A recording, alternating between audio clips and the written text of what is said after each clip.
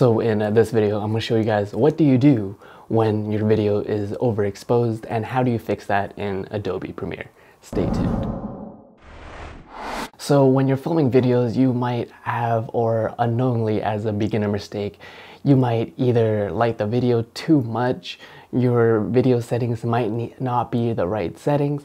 So the first thing you want to do is you want to avoid that completely. So making sure if it's way too overexposed, you can see in the skin, and if you have a histogram, you can see as well. So first thing I would do is I would check the video settings. So right now my ISO is at 160. I can bump that down and that almost does the trick. But what if it's still exposed or overexposed? What you can do is you can, if you have lighting, you can turn down the lighting. And this is a little bit underexposed, but in terms of video, this is actually perfect when it comes to color grading and color correcting. But like I said, making sure your ISO is the lowest as it can go if it's really bright. And in emergency situations, like if you're filming outdoors, you don't have an ND filter, aka sunglasses, for your lens, then what you can do is crank up the shutter speed. So let's say this lighting was the sun, right? It's really bright. And I'm shooting at 320 ISO, 1/80.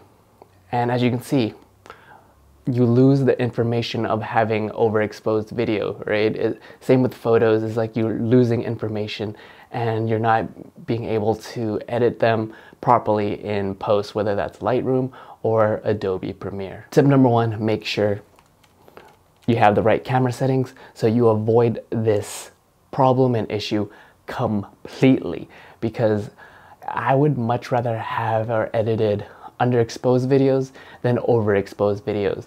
Unless you're shooting an S-Log2, then you would need to overexpose a video, but let's not get too complicated. So right now, my settings for my camera are 1/50, 2.8 aperture, and my ISO at 100. And as you can tell, this is completely fine. I can adjust the exposure levels and curves, and I can fix whether this video is a little bit over or underexposed. It is completely fine. But what if you're not like me and you're not knowledgeable when it comes to knowing the camera settings?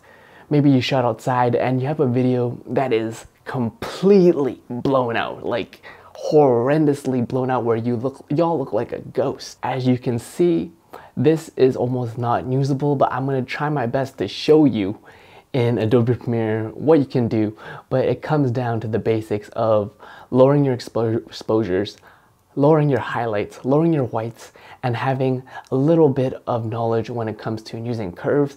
And I'll see what I can do the best if you were to overexpose your videos. But the reality is, for you to fix overexposed videos, if it's not filmed in S-Log2, it's not going to be the most prettiest, and it might not be usable for client video. But if it's just a YouTube video, there's definitely ways in post-production that you can do to lower the overall, that you can still save or salvage your video. But a big caveat from this is that you don't want to deal with this problem in the beginning. So make sure your camera is not, if you're filming outdoors, make sure it's on auto, because manual you might forget to change it and you can get something like this, because this has actually happened to me before. And when you're indoors, make sure it's on manual. Outdoors, if you're just vlogging, make sure it's on auto exposure, and make sure you slap on an ND filter, which is essentially sunglasses for your camera or video. This is the before. No, this is actually the after. This is what it was looking like before. So like I said, step number one is that the first thing you want to do is you want to be able to avoid this situation altogether, and you rather have your videos be underexposed. But let's say you did not know any video settings, and what do you do? So first thing, you want to jump into Adobe Premiere. You want to go into your Lumetri scopes, and you want to have your waveform Luma as well as your vector scope for a little bit of a color correcting at the end. So first you want to look over here. This is your waveform And what the 100% and 0 means is that whatever you pull to your darks are going to be here. Here are your highlights, and you can see it is getting crushed. So I'm going to recreate this look for you and how I was able to save that video to a certain degree. You may or may not argue with me on that sense, but I'm going to show you exactly how I did that. So what you do is I put on adjustment layer. I go into my basic correction over here. And the first thing I look at is I'm like, okay, what is getting crushed? So I'm like, my highlights, you don't want to be at 100. You want to be at 90 and you want to be at 10 here. If all your information is getting crushed, that means it is way too underexposed. For example, if I bring this all down, as you can see, everything gets crushed. If I bring this all the way up, everything is getting crushed on its highlights. So right now, having the video be overexposed, what I want to do is I just want to bring down the exposure just a little bit. Probably here's good. Next, what I want to do is I want to decrease the contrast just a little bit. Highlights, as you can tell, brings up or down the highlights. What I do, I want to bring the highlights pretty much all the way down.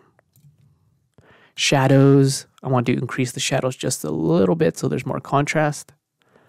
Whites, I would also want to bring down just a little. And I want to increase the blacks just a smidge.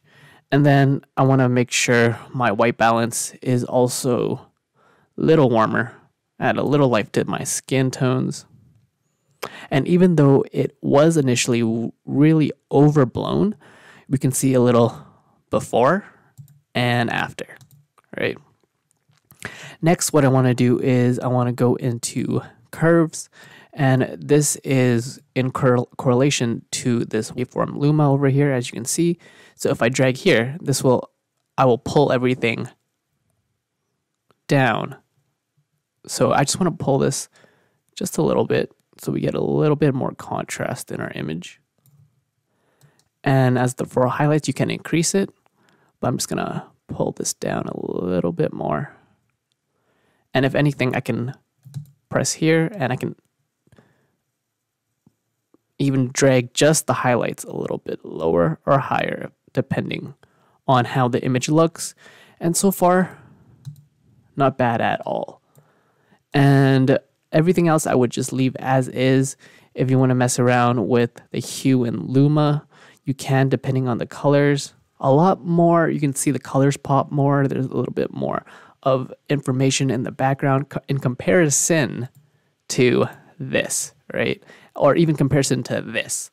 You want to avoid this completely, and you want to, if anything, this is the correct exposure when it comes to lighting your videos properly and having the right video settings so you can avoid the situation altogether. And like I said, that is how I fixed overexposed videos with the best of the possibilities, even if you are a complete beginner. Now you know how to somewhat or sort of fix your overexposed videos in Adobe Premiere, and hopefully you can avoid these situations. But yes, it's not the end of the world, and if you just slightly overexpose or underexpose, you can always fix that in post-production, in After Effects, in Premiere Pro, Lightroom, DaVinci, whatever you want to use, whatever fancies your boat.